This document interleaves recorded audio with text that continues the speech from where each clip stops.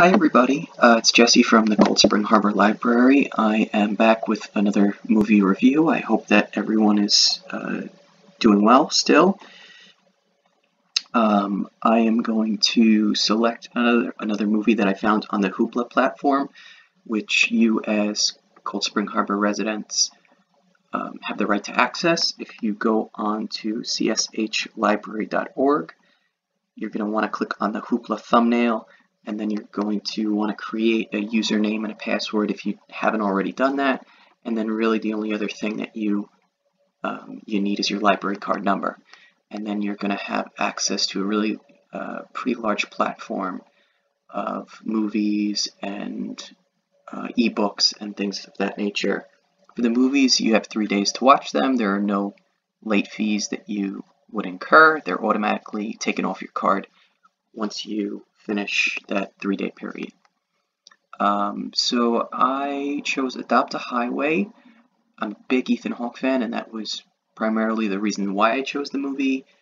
Gattaca is one of my favorite films.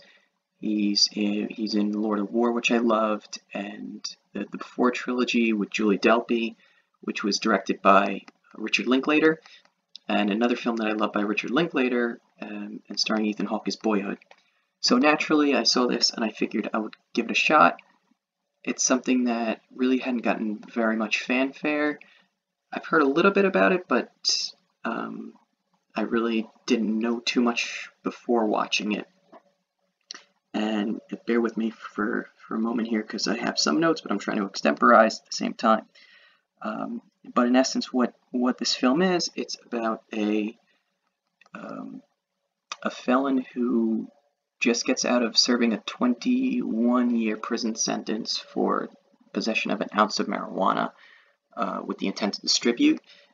He was convicted 3 times prior, and since the film takes place in California, at the time there was the 3-strike policy, which essentially mandated that he serve X amount of time in prison, which was, I think, 20 to 25 years.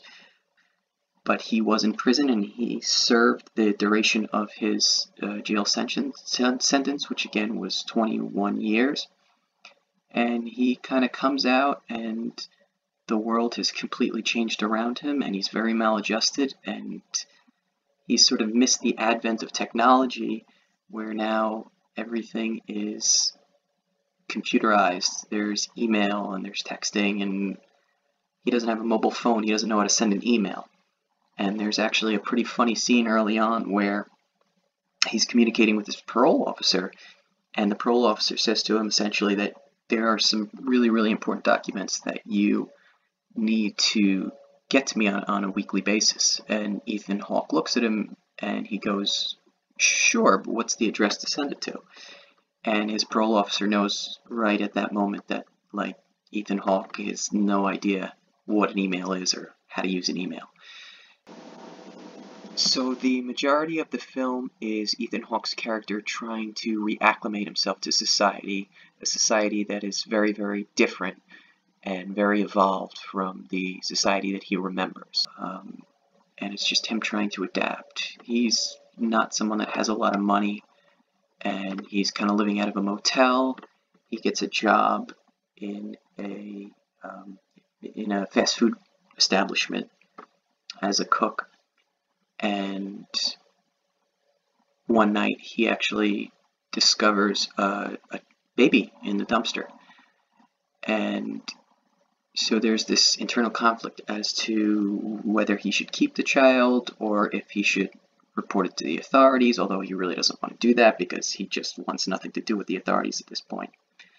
So he makes the decision that he is going to try to keep the child and raise the child to the best of his ability.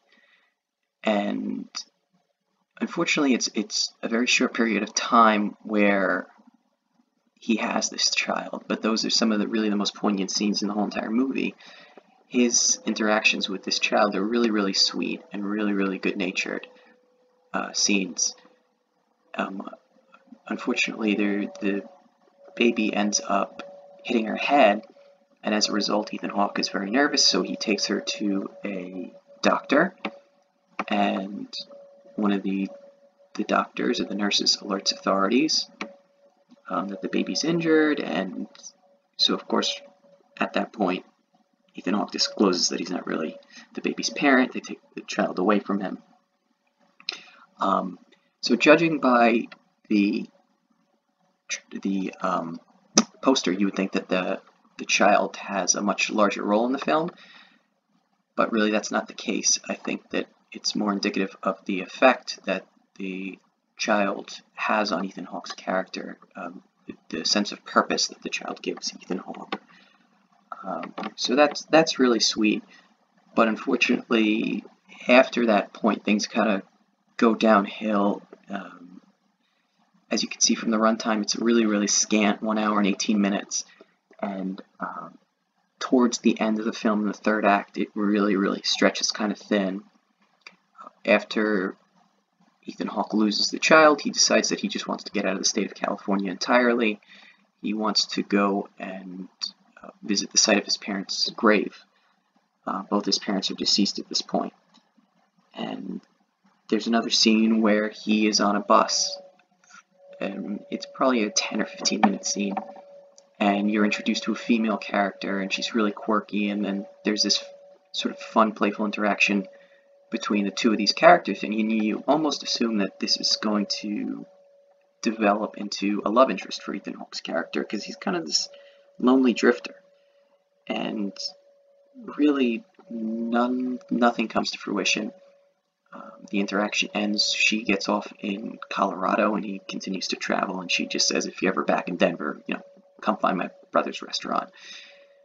So the third act especially felt a little bit contrived, I would say, that they were just trying to fill the time to get it to that 1 hour and 18 minute mark, which again is absolutely crazy. There are very few movies, and I'm not even sure if this got a theatrical release, but there are very few movies that kind of come in under an hour and 20 minutes. That's unheard of. I also really wasn't crazy about the ending, and I don't want to discuss too much about that in case you decide to see it. But, in the process of trying to put a bow right on top of it, some of the loose ends really didn't feel like they came together all that well, if any of that makes sense. It was just, I don't know, it was too fairy tale-ish for me, for my liking. But again, Ethan Hawke is great, and I really try to maintain objectivity here because I think he's a great actor. But he really shows off his range in this film. He's a sweet, relatable, likable character, and you really just feel for him. You feel for him. I think that the whole premise of the film really involves and underscores the need for reform in the penal system. Someone really that committed a petty crime 3 times is put in jail for 21 years. And it's just the effect of him coming out and seeing a totally different world that he's not comfortable living in. So I would suggest, if you're a fan of Ethan Hawke, I would suggest watching it solely for him. He's unbelievably good. The scenes with the child are really sweet, and they'll melt your heart. But if you're really not an Ethan Hawke fan and the premise doesn't intrigue you, I would probably dissuade you from watching it. But again, an hour and 20 minutes is a short movie, so you can kind of make the decision if you want to spend some time watching it. It's probably something I'm mildly happy that I watched once. I don't think I'll watch it again. But yeah, if you're interested in watching it, then I'd say go for it. Before I go, I just want to pass along an email address that was given to me, askref@cshlibrary.org. If you have any questions, concerns, comments, even if you just want to say hi. This is something that's, everything's going to be funneled to me, all the emails, and to my colleague Tom. So I'd like to hear from you guys if you guys have anything to say. I'll be working on another review soon, probably using the Hoopla platform again, and that should be out sometime next week or in 2 weeks. And I hope everybody's well, and I look forward to the next one. All right, thank you.